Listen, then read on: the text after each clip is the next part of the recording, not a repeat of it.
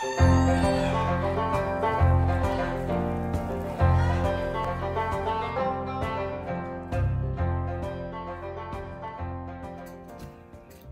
time to make our pig craft, our pink piggy. So just like yesterday with your cow, you're gonna do some coloring. You can use whatever you would like to color with. Then you're gonna do some cutting. And then I noticed that the pig's legs, they're a little bit shorter than the cow's legs. So we've got some little piggy legs. And we're gonna add some detail with our little curly pink tail and our eyes.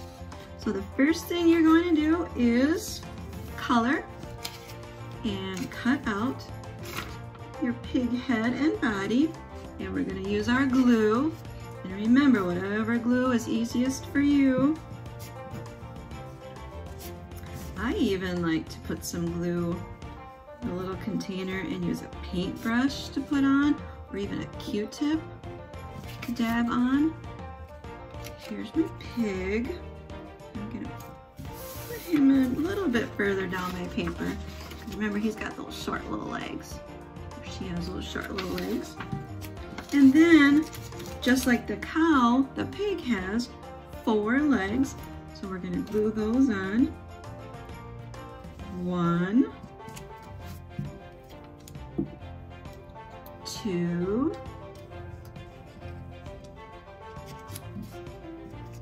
3,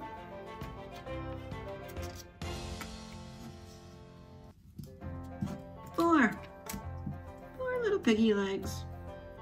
So now I have my legs, and I am going to, just like the cow, they have a tail. So I'm gonna use, this is a pipe cleaner. And I'm gonna take it, I'm gonna twirl it around my finger, make it a little curly pigtail. And this is going to need a lot of glue, just like our stick did the other day, but that held on pretty good. So I'm lifting up the body a little bit so I can put my little curly piggy tail in there. Then I'm going to put more glue on body, so it will stay down. Make sure it curls up. Pretty cute. So it's under the paper, under his body. And then what am I missing here? Yes, 2 eyes. I need 2 eyes on my pig. And I think I'm gonna go pink. 1, 2, 2 pink eyes on my pig. You can use whatever you would like for your piggy eyes. And then the last little detail, I don't have that on my first picture, but I was thinking we saw the picture of the pigs all snuggled together, and they were all snuggled together in the mud when they were sleeping. So I thought maybe it might be fun to put some mud on our piggy. Now you could use a brown marker or even a brown crayon and maybe put some brown on the bottom there. I was going to try and use some of my watercolor paint. So I'm gonna open that up, and I see all of my colors here. And I'm looking for the color of dirt, of mud, and that would be my brown right here.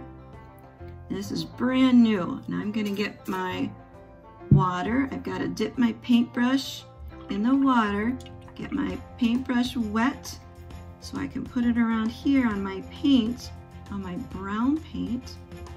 And then I'm going to try to put some mud on my little piggy. I think he just got up from his nap. He's got some on his body and on his legs. So if you'd like to put some mud on your pig, you can. You can choose any color construction paper to put them on. I'm gonna get a little more water. And anytime you change colors, You want to put it in the water, clean it off before you get to another color. I'm going to keep going with my brown. Put some more mud on my piggy. Maybe a little on his face. He loves it. Put some around my pig. Even though I've got brown construction paper, I'm going to put a little brown mud. All right, what do you think of that? I think that looks pretty good. I think that looks like a happy pig in the mud. I hope you have fun making your pig. Again, I would love to see pictures of any of your art projects. And I will see you next for our pig snack. I wonder what that's gonna be. Don't forget to clean up your mess too. Paint can be